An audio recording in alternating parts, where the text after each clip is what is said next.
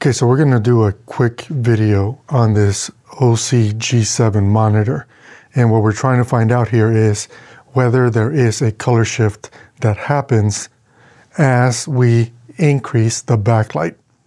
So to capture the chip chart, I'm using my Komodo. And I'm using the Canon EF 24-70. That's what's shooting the chip chart.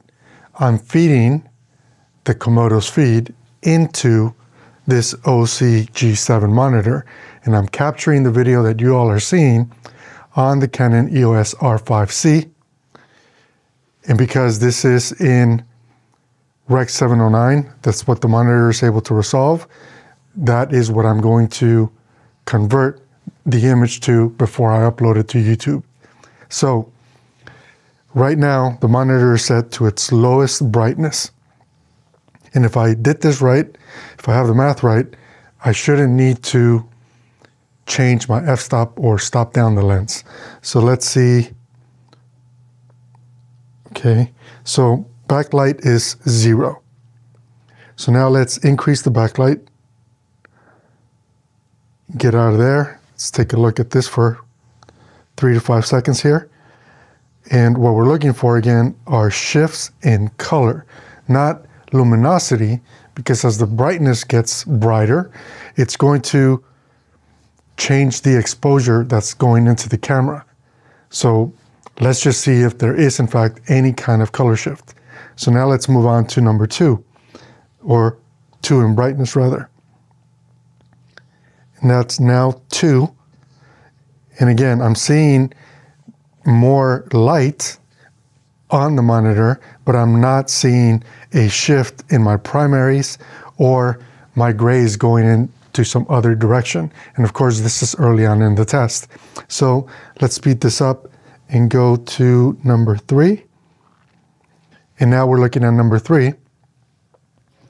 And again, I don't see a shift. I'm looking at the blue, the red, and the green, and they're staying fairly, well, they look the same other than a little brighter.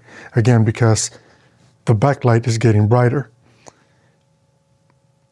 Now let's go to number 4. So this is number 4, and again, to my eye, blue, red, and green still look true.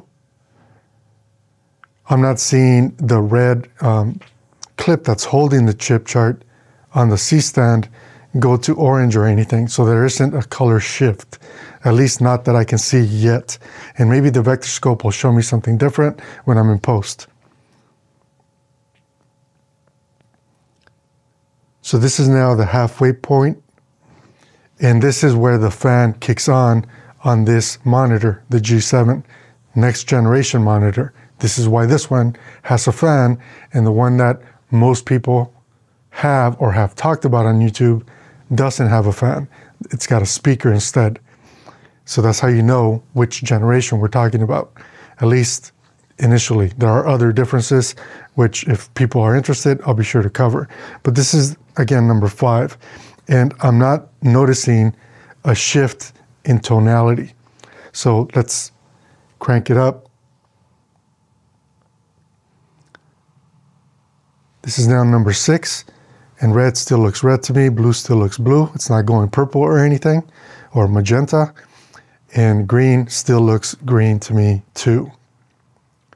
Blacks are not being introduced any shift.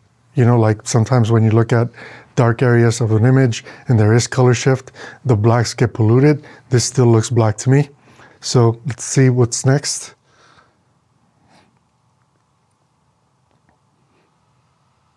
So this is now 7. So this is now 7. There are only 10 settings, so we're almost all the way to its maximum brightness. And from what I can tell, again, I don't see a color shift. Blue still looks blue to me. Red and green are still true. So let's crank it up.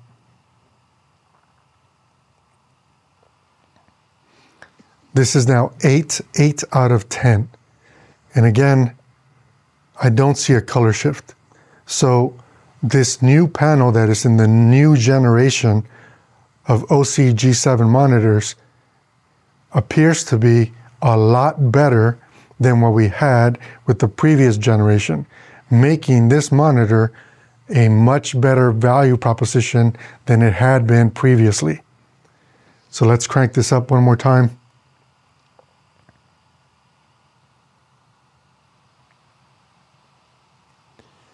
This is now 9 out of 10. And again, red is still red, green is still green. The yellows continue to look yellow to me. I can see the different yellow values between these two. So it's looking pretty good to me. The blue is the one that I expected would go south quickly, and that's because Canon cameras have a thing with the blue channel that typically affects the blue really, really fast. So let's crank it up one more time.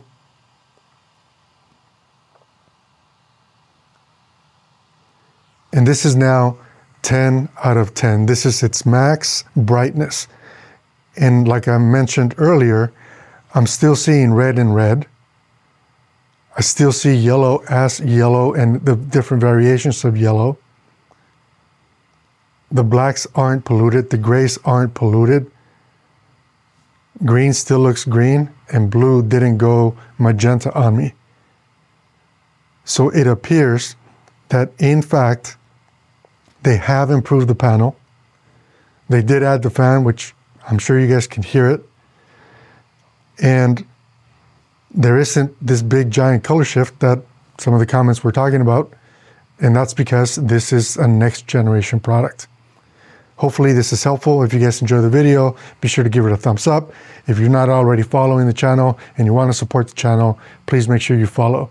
Until next time, I'm Carlos, and I will catch up with you guys in the comments. And if you have any other questions or you want me to cover something else regarding the G7, please let me know, and I'll be sure to do that. Until next time, take care. For now, I'm going to go back to the way I normally shoot, which is between 3 and 4, depending on my scene. There we go. Peace.